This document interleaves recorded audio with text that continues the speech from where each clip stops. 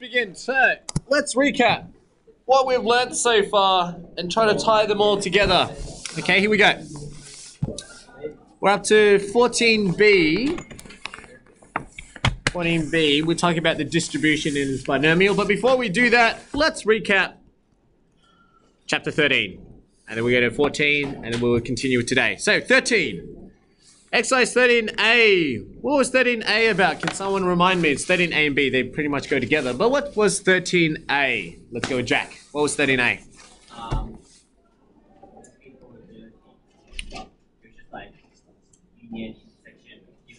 Good. Basic probability notation. So basic probability, things that you've learnt in year 7 all the way up until year 11. Yeah. So you got things like tree diagram. You got tree diagram, cardinal maps. So cardinal maps. You got your Venn diagrams. You got your set notations. So like union notation, sorry. Union, intersection, complements, sets, universal set, all of that was 13A. What was then 13B about? Can someone remind me things you learned in 13B? Yes, and Sarah. Yes, we had conditional probability. Conditional probability.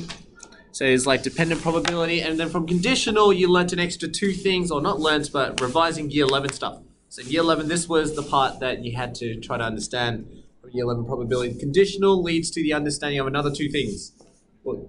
Independent events and mutually exclusive. So you have independent events, knowing the difference between dependent and independent. So dependent events versus mutually exclusive. Okay, so you learned that was 13A, 13B. That's pretty much revision of everything you've done prior to year, prior to year 12. Yeah? Then you began C, which is when we finally introduced the idea of what year 12 content was, and I showed you the branches. Now, what was 13C about? Let's go with Zon.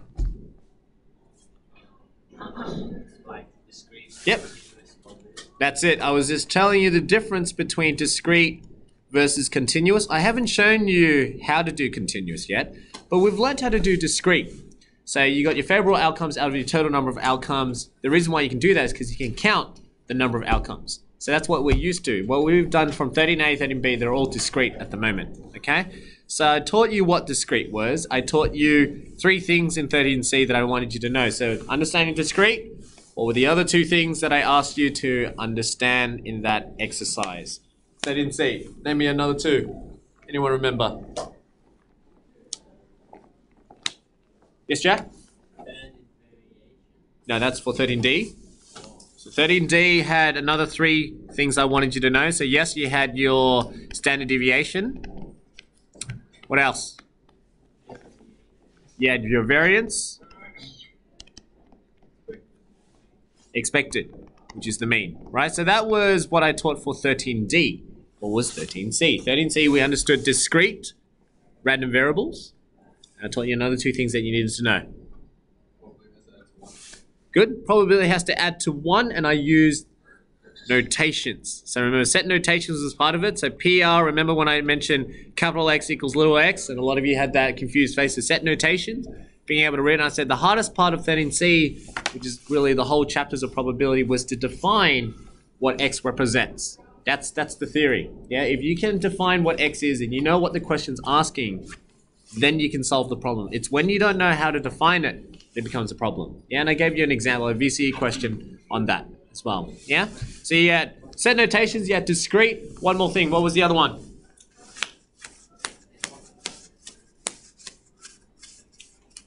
What else are you missing? What am I mentioning in this whole list here? There's just something I'm missing. How do you calculate the expected value? You use something. What is that thing called? Not the mean.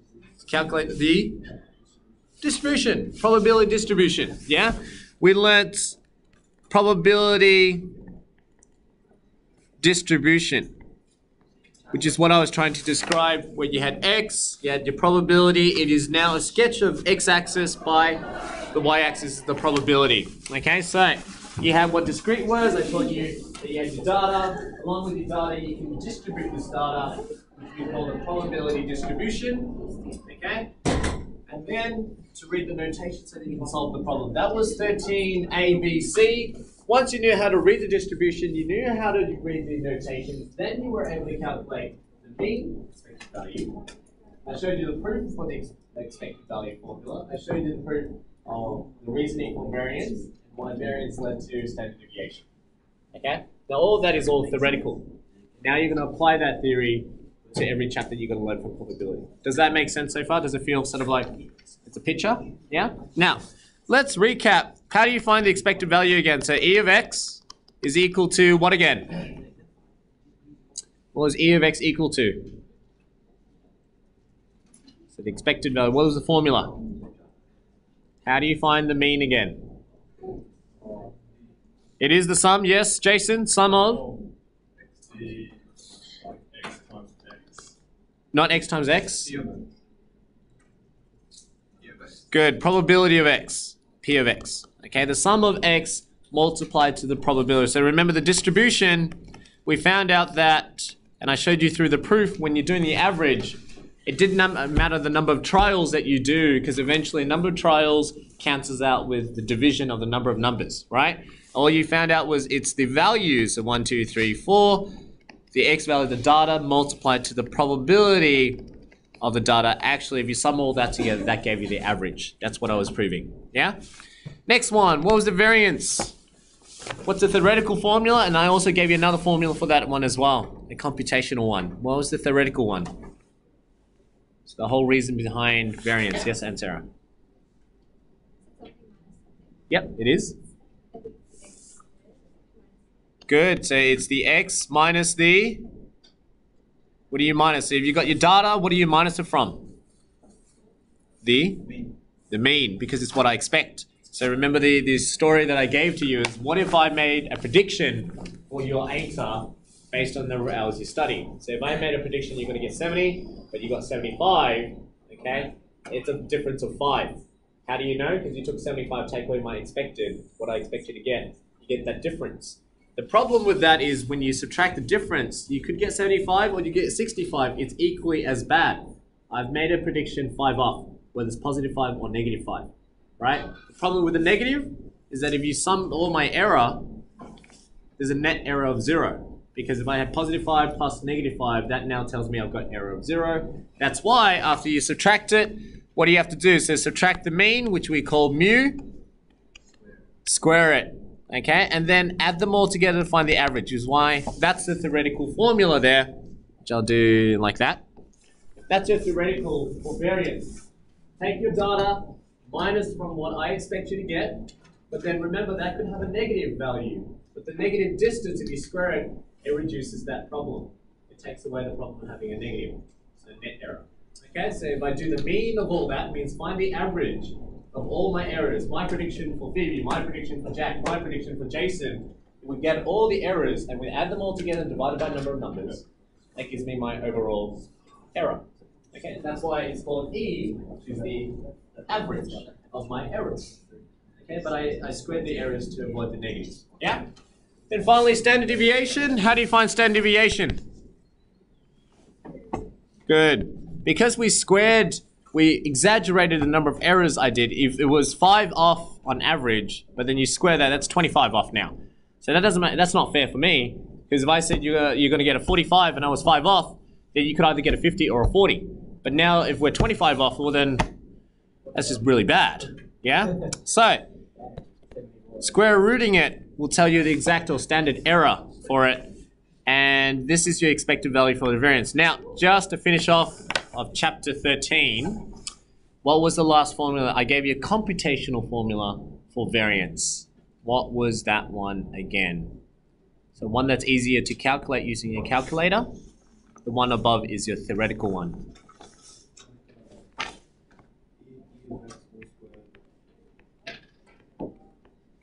Yes, there is an E of x all squared. Good. E of x squared minus E of x all squared. Now E of x we know, that's the mean. So whatever the mean is, square it. E of x squared just means square all the x's before you find the mean of that. Okay, that's all it means. That is your computation formula. That's summary of chapter 13. Cool? So if you can tick off in your head right now, if you're looking at each and everything that I'm saying here, tick off and go, yeah, I pretty much understand. That's chapter 13. Okay? Take that chapter 13, mainly to this side here, and we're going to use that for chapter 14 today, 14B, expected value variance.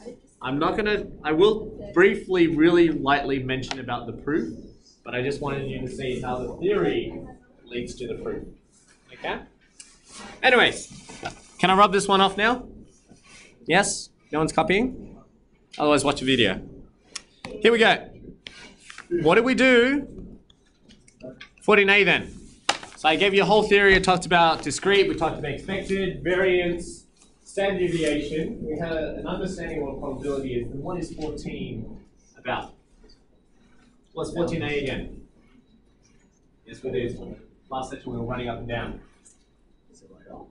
Well, I ran up and down, thank you. Trying to find a room. Our room was taken away. We had a double session on a Thursday. Oh, was it a Friday? Friday.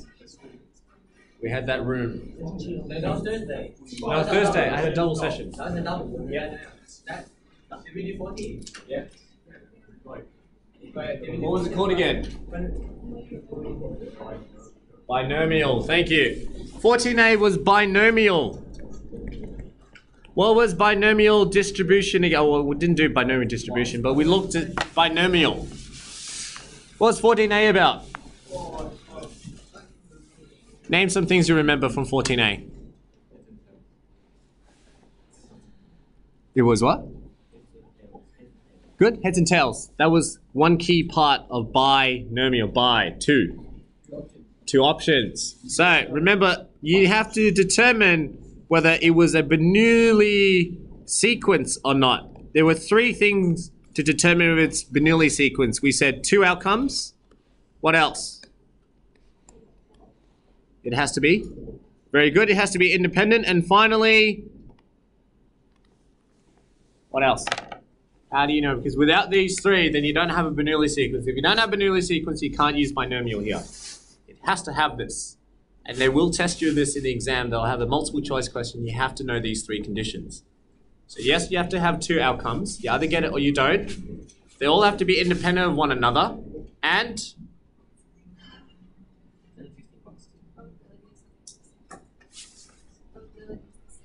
yes. Oh, well, that goes with independent. That's what independent means, that every probability is going to be the same. So chances of throwing heads today is like half. Next one's still half, next one's still half, still consistent. But something about what I've just done. So when I flip a coin, there's only two outcomes. They're all independent. And what else? No, that's independence. That's why it's the same all the time. Otherwise, if it's dependent, it would change. It's a very small idea. All trials are the same. So every time you flip a coin, you don't say that, oh, I flipped it too high, I flipped it too low. We're making an assumption that every flip is exactly the same. And not only that, every flip, whilst they're all the same, every probability is independent of another. Okay, so they almost feel the same. So independent events, but also on that, to assume that they're independent, you're going to assume that every trial is the same. That's why when you're rolling a dice, when we say rolled 6 times, you always assume that every roll has been equal. It has been biased in any way, that I didn't go, I chucked this really hard and did a very small roll, because that does change the outcome. See, if I had a dice right now and I had a 4 on the top and I just flipped it across, I might get a 6. So the way I roll it also affects the chances, but we're assuming that every roll is the same. We assume that every roll that I do, the chances of getting something is the same. So it's constant probabilities, so independent. And then finally, that every roll that I do, there's two outcomes. Either get what I want or I don't get what I want. Those are the three conditions that you need for it to be binomial. Does that make sense? Okay, so try to think of a coin or try to think of a dice to remind yourself the three conditions you need for it to work. Okay? Now that you do know it's a binomial, then I also gave you a formula. I showed you the proof for the formula as well, how it came about. Anyone remember how to find the probability? Using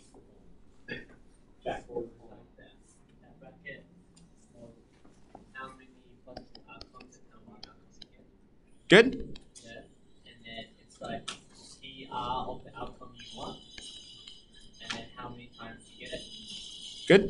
Times the PR of the not getting it minus the how many of not getting it you got. Good.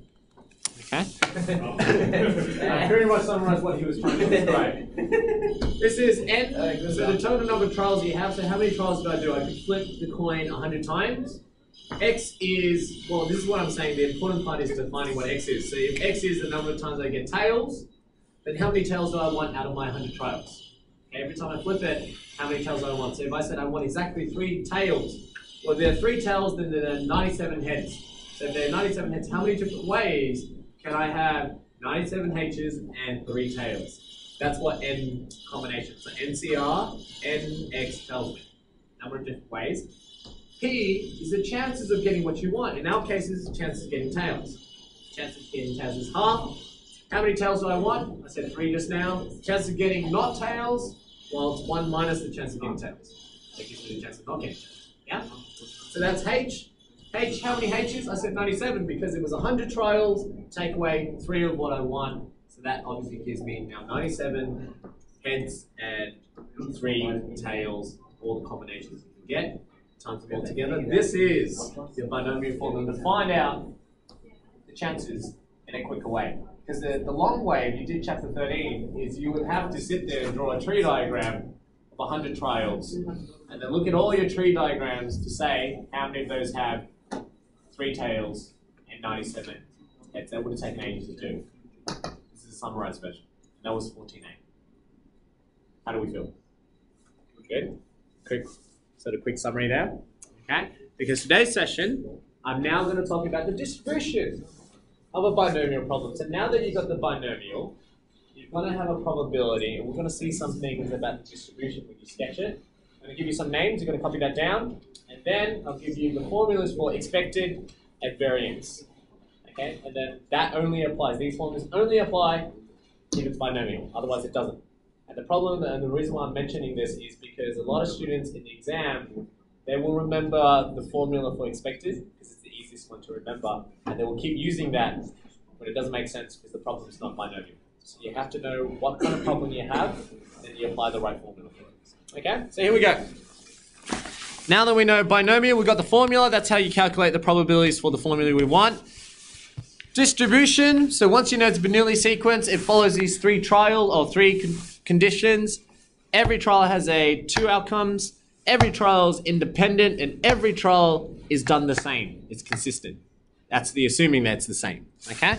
Then, that's the probability formula. In case you forgot how to find combinations, write that down. That's your combinations formula. N factorial. So when you write nx, n bracket x, that's the same thing as saying n factorial over n minus x factorial x factorial times x factorial. Okay?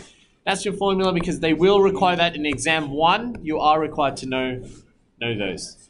Okay? You are required to know things like, let's say, n0, n1, and n. Okay?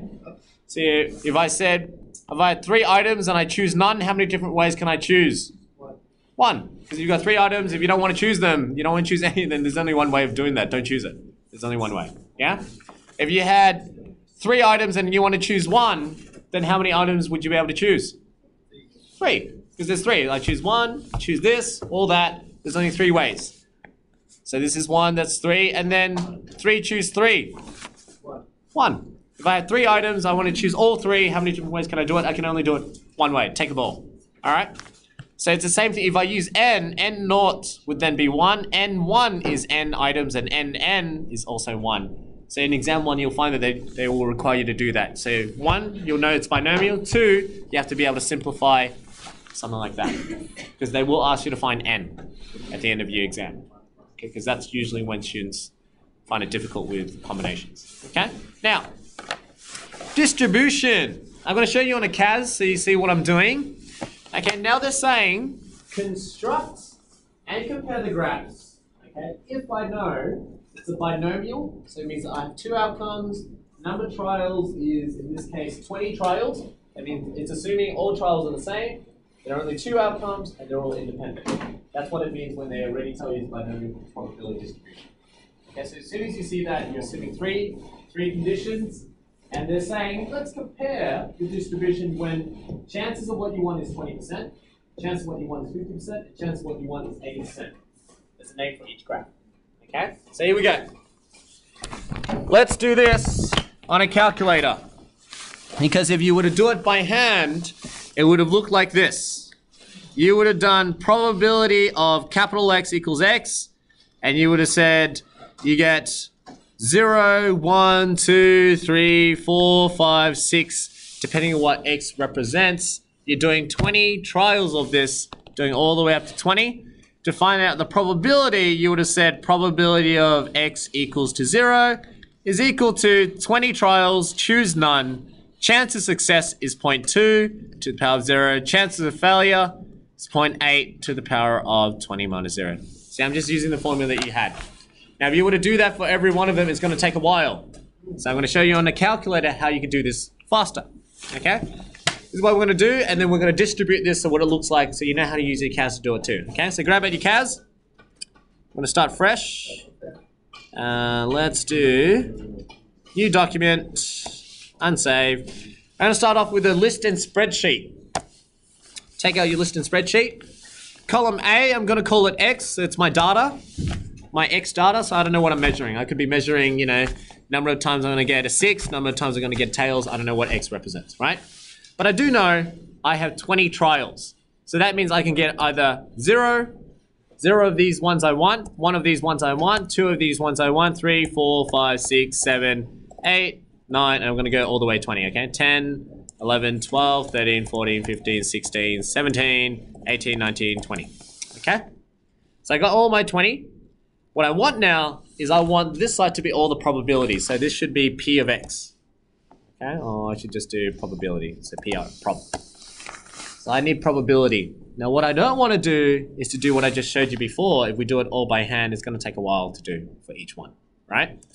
So what we're going to do is we're going to generate for them to do calculate everything we want. So here, right in this box here, see where on the left is an equal signs. Here, I'm going to type in equals, okay? It will naturally come up as probability of this column. So prob is equal to, I'm going to tell it a formula.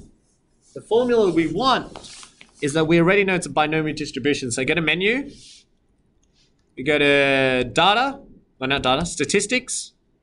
You got distributions. Type of distribution we have, if you keep going all the way down, you got binomial. Okay? Now notice there are 2 types of binomials here. There's binomial PDF and binomial CDF. PDF is probability. So that means when you're finding PR of X equals X. C stands for cumulative. You use cumulative when they ask you for like 2 or more. See, 2 or more would mean, let's say I had 4 trials. I said 2 or more, you would be finding probability of 2, probability of 3, probability of 4. True, and you add them all together. Yeah? See, that was 2, 3, and 4. These are PDFs. That's PDF, PDF, PDF. But instead of doing them all 3 individually, you can do CDF, which means 2 to 4. Give a lower boundary to the upper boundary. Okay, so in our case, we're not doing CDF because we're trying to calculate for each row that I had. I had 0, I had 1, I had 2, I had 3, I had 4. So we want PDF, not CDF. Okay, so I'll show you that later as well. So let's do PDF for now. So PDF, number of trials. Okay, I had 20 trials. Probability of success. Now, according to what we were reading, A was 0.2. So 20%, 0.2. My X variable, well, if I go down here, my X is X. Is whatever X is. Because I labeled the X column and I've also put 0, 1, 2 all the way to 20. So I'm telling it whatever X is, calculate the probability. For N trials is 20, chance of success is 0.2. So I press OK. It says binomial PDF and I press enter. They calculate the probability for me. Okay, for each one. Okay, so for each one, they've calculated the probability there. Yes. Say it again. Why? I don't know, it was just naturally there. I don't think you need it. I just selected X. But I think if I were to type it, I'd just put X. I wouldn't put apostrophe. It's just probably because I did it through the menu, it just came up with an apostrophe. Did it work for you there?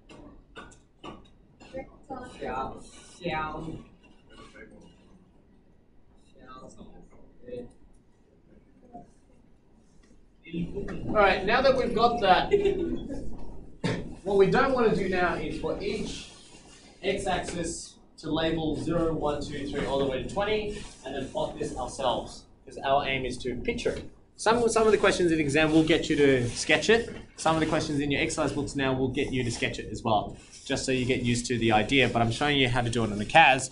So now that I've got the table, you can now go just to see what the distribution looks like. You can go to Control, add a page. In my case here, I'm going to add data and statistics, the one number 5. Okay, this one I will show what it looks like.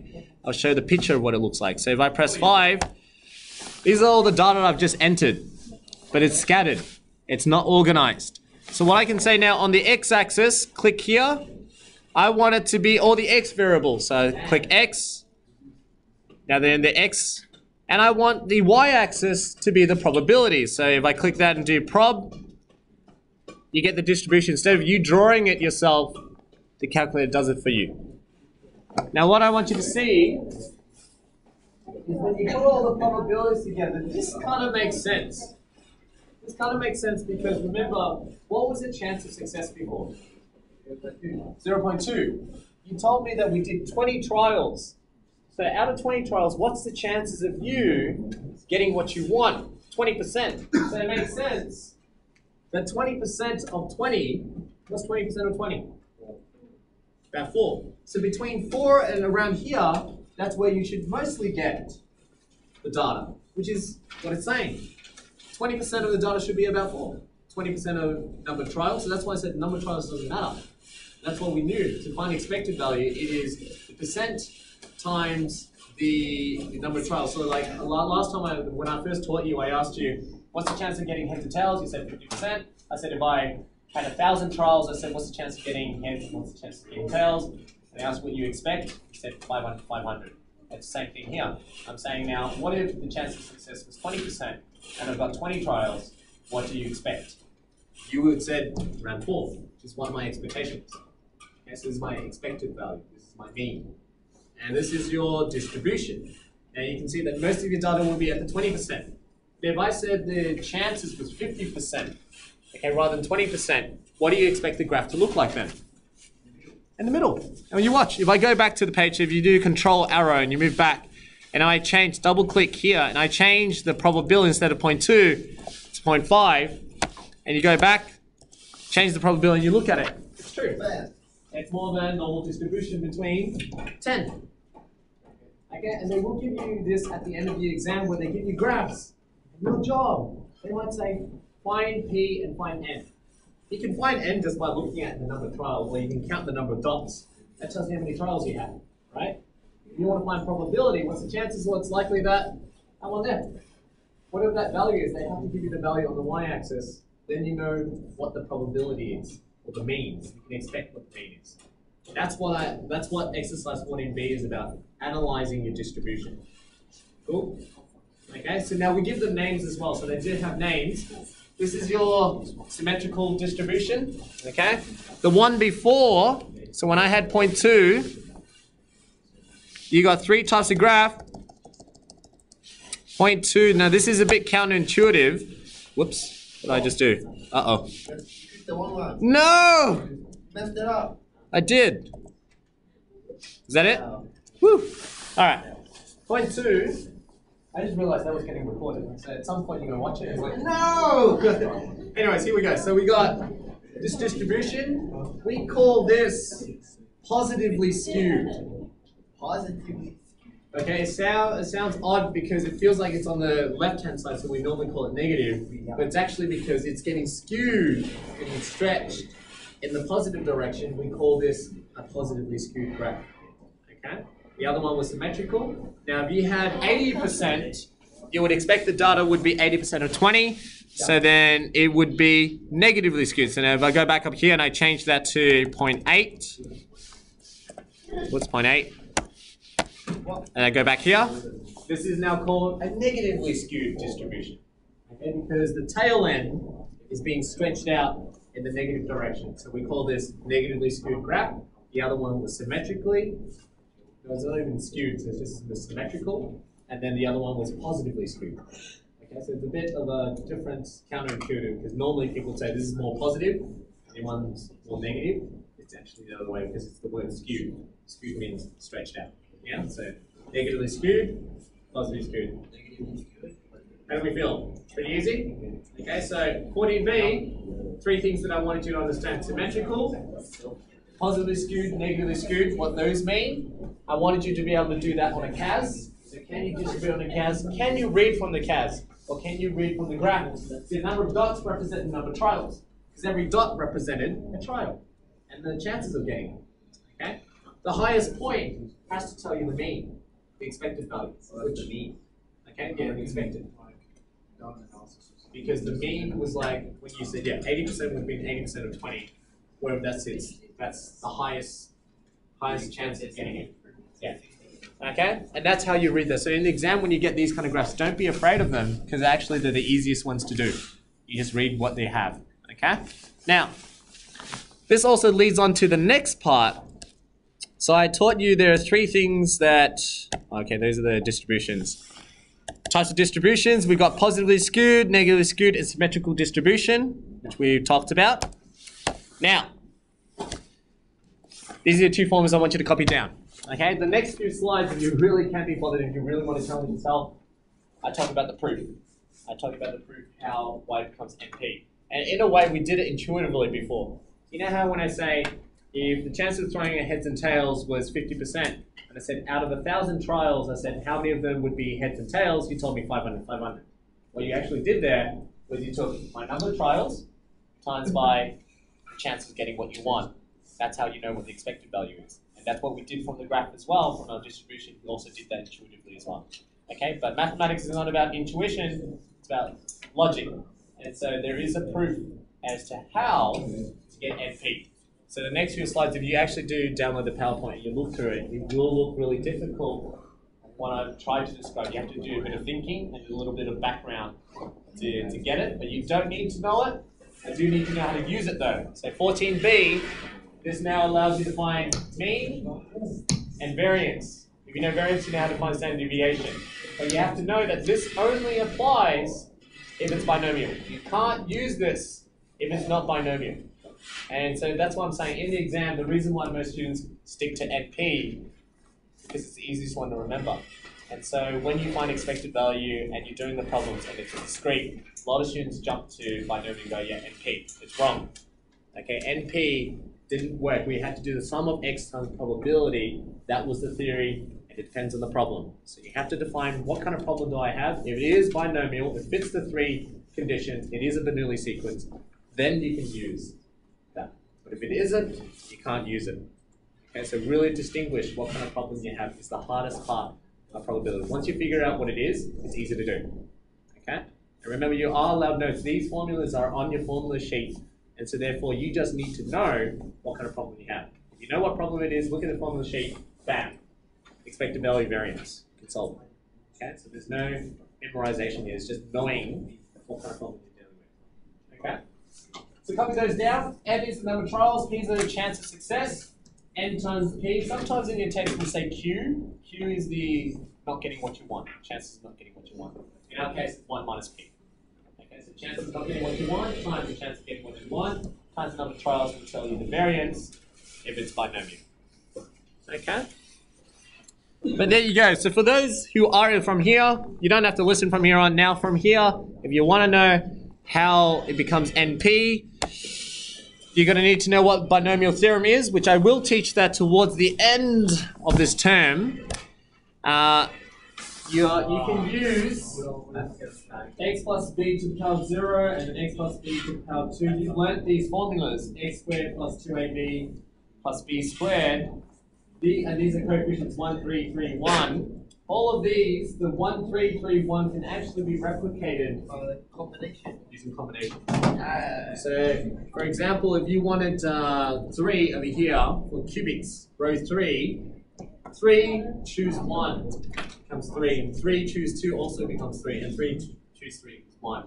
And that's nice because you can summarize this 8x plus b to the power of n into combinations to find the coefficients. So, in a nutshell, I'm saying this. If you had x plus b to the power of 6, instead of writing 1, 6, 15, 20, 15, you can write it as 6 naught. So row 6, first term 0. Row 6 choose 1, row 6 choose 2, all the way up to row 6 choose 6. That will tell you 1, 6, 15, 20, 15, 6, 1. Okay? From there, this is x to the power 6, x to the power 5, b to the power 1, b to the power 2. So b increases whilst x decreases. Okay? And then from there, you can summarize this, and this is going to be key to where the proof comes from. Okay? X plus b to the power of n. K is what you wanted. Okay, so k is what you want. So if you had 3, then it would be 3. 3 becomes 3. Yeah, so that's what they're saying there. B to the 3, and then total minus what you want is what you don't want. Okay, so that's how you get 3, 3. Right? If you can summarize it like that, then here we go. This is for those who want to know the proof. So I told you the theory. This is where it's interesting. Binomial distribution. This is the formula for binomial distribution. Told me was n trials, choose x, probability of what you want, x times probability of what you don't want, total minus x. Now this is very similar to the one we just talked about. We just talked about a plus b to the power of n, where a, the first term, is n minus k. So this a actually represents that. B, which is here, represents this. And k represents that. So the only thing is it's sort of switched. So here, that means I can rewrite the binomial distribution formula to a plus b to the power of n. That's what I can say. And that's where it's sort of, some of us will take a bit of time to think about that. But essentially I'm trying to tell you is that's a plus b. Using this, I've changed, that's your a, that's a to the power of n minus x. That's your a, n minus k. Same thing. Yeah, so if that's my a, so 1 minus b is my a, plus b, b is this term, b to the power of x, plus b. But the nice thing is 1 minus p plus b is b's cancel out. 1 to the power of n is 1. So what this means is that the sum of all the probabilities in the binomial distribution makes sense that it equals to 1. Okay, sum of all the probabilities should equal to 1. And that's going to be the key for the last step. So here we go. From here, now you can do it. Remember, how do you find expected value? It was x times probability of x, right? Yeah. X times probability of x, but if you know it's binomial. That. But this, we already knew that we could write it as combinations. Okay, write it as combinations of that. The combinations, this is where it gets a bit tricky. Okay, so you've got your combinations now. We changed it instead of x equals 0, because when it's 0, 0 times everything is 0, so we start at 1. From here, I can take out, at this place here, okay, they've just broken up x factorial, which is the same thing as saying x times x minus 1, times x minus 2, times x minus 3. They're taking out x times x minus 1 factorial. The reason why they took out the x's, you can cancel out the x's here. Cancel out the x's. Okay, so we cancel out the x's here. These cancel out. Now you've got this line here. Okay, so we cancel out all the x's. Now on the next part, whoops, here we go. So from here, I've cancelled out the x's. Next step is, this is where it gets really mathematical. From here to here, there's a lot of thinking. Okay, how did I go from here to here? They've taken out a factor of np. N from here and p from here. What? Yeah. So if this is n, remember n factorial is n times n minus 1 times n minus 2, and it goes on, right? Yeah. So we can say, if I were to take out a factor of n, I could rewrite this top as n multiplied to n minus 1 factorial. Yeah. So I got the factor of n, and I can take that out. So that's n. Yeah.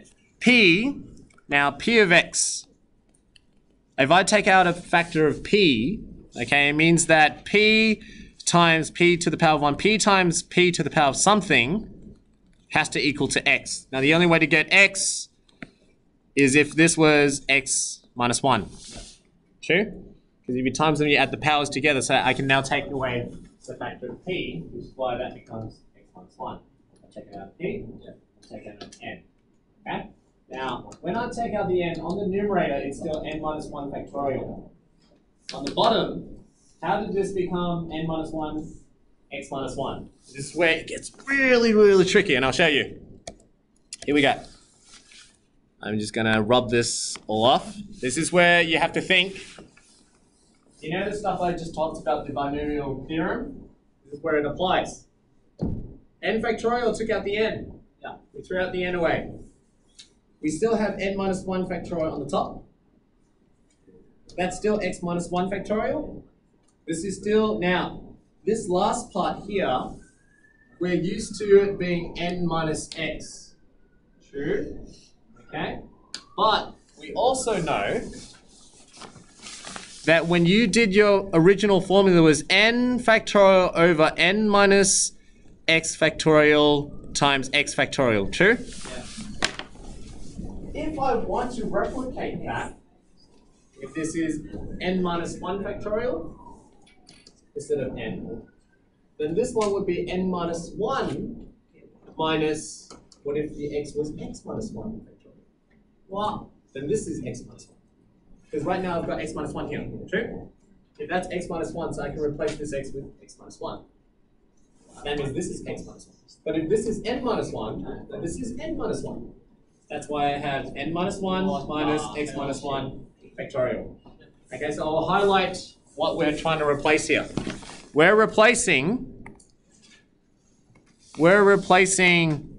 the x with x minus 1. True? We're replacing the n with x minus 1. So really this is your n factorial, n minus x factorial. See what I'm doing there? And so this is nice because now you can say if x factorial is the same thing as x minus 1 factorial, this is your x and that's your x. Okay, and that's why you can say if this was n choose x, is how you find n choose x, then this is now n minus 1 choose x minus 1. Just got that done here. That's why it's confusing. Okay? There's no intermediate step between that. Yeah, this is what I mean when I sit back and I try to take between half an hour and 2 hours to figure it out. That's what I'm doing. Okay? So now that I know that, to make things easier, they called it z variable, so let x minus 1 equal z, change that to z, here z, and come back. So anyways, from here, we already knew that the sum of all probabilities, because it's binomial, should be equal to 1. So if all of this equals to 1, 1 times n times p. Okay? But at the end of the day, like I said, you don't need to know this. It was more for you to see that you're using theories x times probability of x. Okay? So that's chapter 14b, exercise 14b, variance, expected value, and that's all you need to know. Okay? We shall continue tomorrow for 14b, and I'll tie it into the 14c, but that's all you need to know. Distribution, binomial, expected variance. Yep.